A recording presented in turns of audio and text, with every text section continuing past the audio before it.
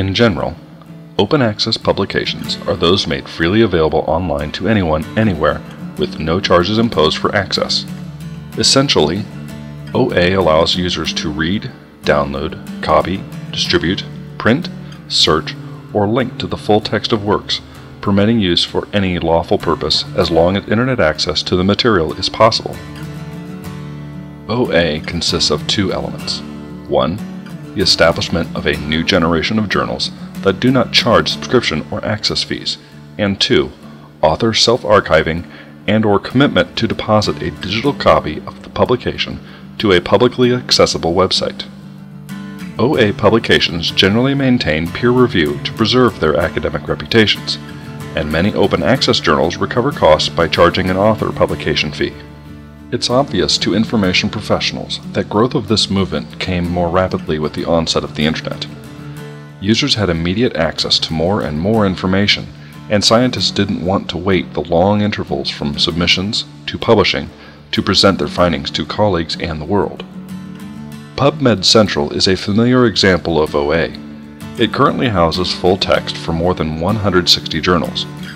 Many of these are freely available elsewhere. However, PubMed Central stands to become even more important to the OA movement because under the NIH public access policy, it serves as the repository for publications resulting from NIH-funded research. Our first goal is to educate scientific authors, or our hospital's doctors and nurses, regarding the benefits of OA and author self-archiving initiatives. A recent study completed for the UK's Joint Information Systems Committee confirms that while most scientific authors embrace the idea of OA journals to broaden exposure to their work, many have difficulty in identifying suitable OA journals in their field of interest. A majority, 81%, would willingly adhere to a self-archiving requirement from an employer or funder.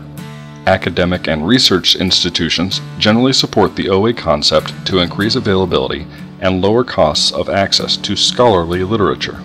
Our second goal is to be part of the solution. In the longer term, a combination of the following may occur to resolve the serials pricing crisis. 1. Development of more OA and Spark-type lower subscription cost journals that over time gain in stature and impact to provide true competition with traditional established titles. Number 2.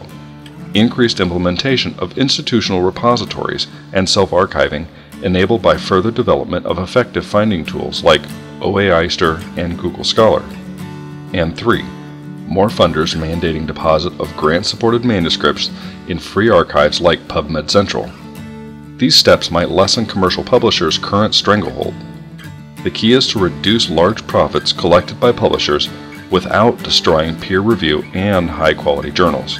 The HSLI proposal has two elements. To first assess if our physicians and nurses would be willing to participate in developing an institutional repository partnership among all Illinois hospitals, and second, to establish an Illinois hospital library repository.